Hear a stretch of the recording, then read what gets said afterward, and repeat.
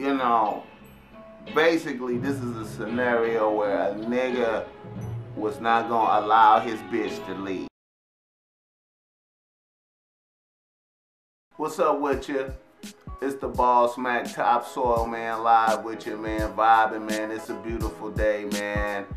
I'm happy to be here with y'all. Somber note, though, I wanted to just come in and touch base on young Jovan Belcher,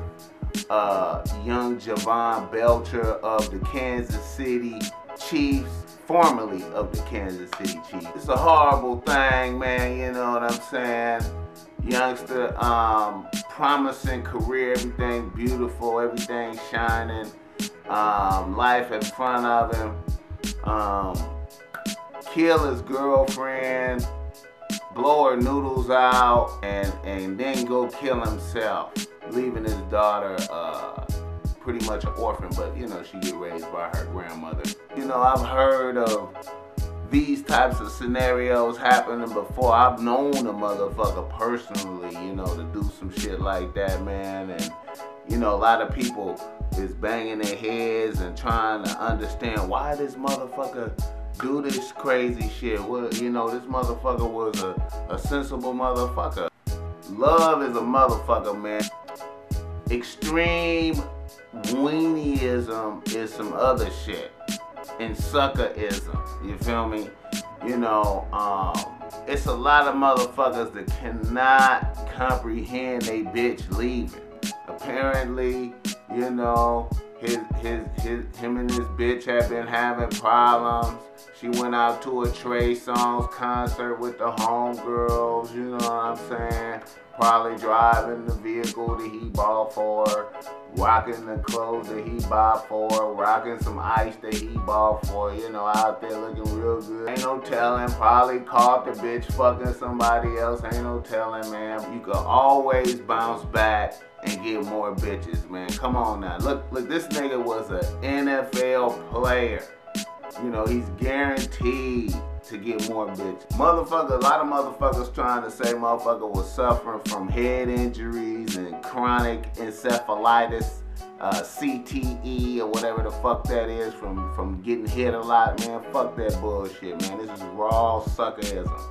You feel me? Fuck that bullshit. I know some niggas that wasn't even in the NFL. These regular motherfuckers that when they bitch said, I'm leaving you, nigga, this nigga kill up the whole house, kill the bitch, try to kill the kid, then murk himself. You feel me? I done seen motherfuckers on the news and shit. You feel me?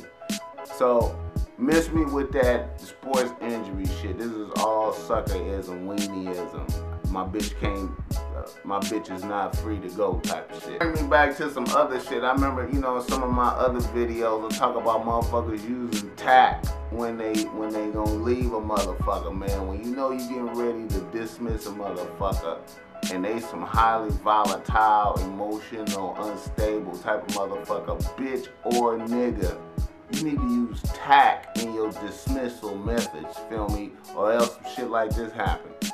You feel me? That bitch know that in her mind she was gonna leave that nigga. You know what I'm saying? So what she needed to do was when he confronted her, she needed to just remain silent, do whatever he said, fall back, be real docile, accept all. And then when that nigga was at practice, that bitch was supposed to pack up her shit and vanish. You feel me? And none of this would have happened, you know. But bitch probably was emotional. Bitch probably told him like, motherfucker, nigga, I'm leaving your motherfucking ass. Nigga, fuck you. And you know, that'll make a nigga kill a bitch. For motherfuckers out there that don't understand, them right combinations of words will have a bitch noodles blow the fuck out by certain niggas. And some certain bitches will blow a nigga noodles out for the same nigga tell a bitch some shit like that. A bitch turn around and kill you, nigga. You feel me? You better be knowing how to use some tact. Rest in peace to Jovan Belcher, man. You know, hey man, I'm gonna tell you straight out, man. A nigga like you should be forced to be reincarnated as a motherfucker with no arms and legs and be having to live in poverty for 80 motherfucking years for that shit you did right there, man. What the fuck, man? I can't really be sorry for no shit like that.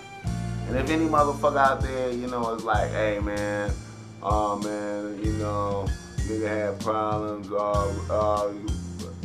show some respect for the dick. Man, fuck that shit, man. A nigga with paper, too, man. A nigga with paper. It's so easy. Nigga could have been so easy to be like, you know what, bitch? You free to go, bitch. I got you, bitch. I'ma take care of you, bitch. I'ma give you some rent money. I'ma get you a car. He wasn't even married to the bitch, so it wasn't gonna cost him that motherfucking much. He could have cut a deal with the bitch. Okay, bitch. I'm gonna give you 3 racks a month, bitch. Fuck it. It's all good. Everything would have been lovely, man. Damn shame, man. So niggas out there, man, when your bitch get ready to leave, man, and you feeling all them emotions on the inside, man, you know what I'm saying? Always remember, man, you can always get another bitch, man. Now I know there's like certain scenarios, sometimes a nigga find out that, a kid is not his and he been in it to win it 5, 6 years and spent thousands and thousands of dollars and in love with the kid and the bitch done tortured him. Now I understand, that hey, not saying that I would do that. I'm just saying that I can see the snappage, but niggas, weenie-ism start with you, nigga. Niggas kill up shit, man, behind bitches, man, I never could really, I understand it. I understand how. I understand the emotions involved, but I never could see myself doing no shit like that, It's a lot of weenie-ass NFL motherfuckers, man. A lot of y'all niggas have major problems with these bitches. And they be some toe-up, raggedy bitches, man, that you have major problems handling, man. A lot of niggas, I need to do like seminars for NFL and NBA niggas so they can deal with these bitches. Because niggas be having all these bitches coming at them, but then niggas always fail to manage the bitches that they end up with properly. And it be some crazy shit. Niggas be like, I don't know, man. You know what I'm saying?